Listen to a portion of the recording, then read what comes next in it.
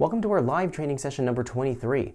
We're going to be tuning an Infiniti G35 using our Uprev flash tuning software. Let's jump into some details about this vehicle. It has a K&N drop-in air filter. It has a 75mm throttle body with a throttle body spacer and adapter. It has an intake plenum spacer. It also has test pipes and a catback exhaust. So it's very basic in modification, and we're going to be tuning it on 93 octane. So now that we covered the details of the vehicle, let's jump into our live training session so we can get started tuning this with our Uprev flash tuning software suite. Welcome to our live training session here with our Infiniti G35.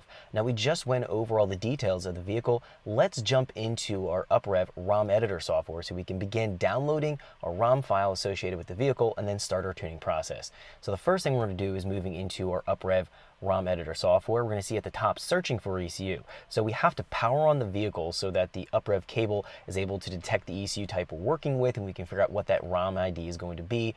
We're able to look that up in the Uprev database and be able to retrieve that file to begin with. So I'm going to turn my ignition key on here. I'm not going to start the car, just turn it all the way to the on position.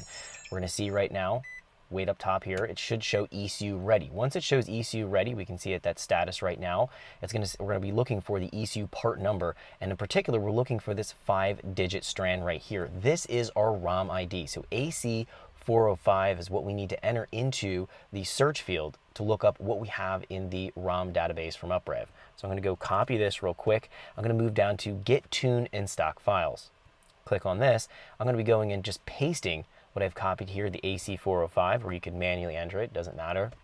We'll find here that I've pasted, and I can click search. Now search is going to be looking up on the database from Uprev for equivalent files. What we're going to find here is that the AC 405 has been replaced by the AC 406. This is going to be what we want to download. In fact, we have two files here to download, the AC 406 and the AC 406 back to stock. Now the back to stock is going to be if you want to return your ECU back to stock at some point in time.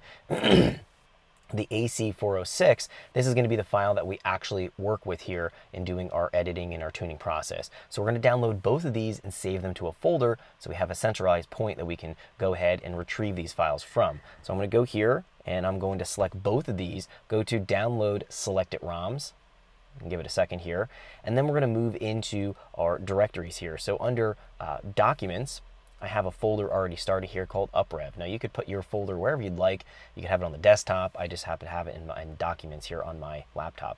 So go here into Uprev, and I'm going to be clicked on the Uprev folder, go make new folder. We're going to find it's going to be putting a folder in that subfolder.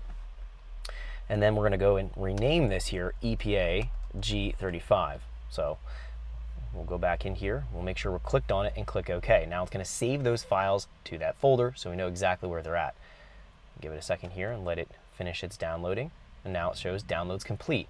So the next step here is going to be going in here to edit tune file. The edit tune file is going to allow us to start to make our changes. So we're going to go here to edit tune file and retrieve that particular file. And we're going to find here it's opened up to that folder, EPA G35. And we're going to find we have our two files in here. Now, if you go to the edit tune file and go to try to find the file and you're not finding it's not immediately opening up, you're going to have to go into the directory or the location you saved it. So whether it's going to be your desktop, it's going to be on your C drive, it's going to be in your documents, wherever you've saved the files to. So right now,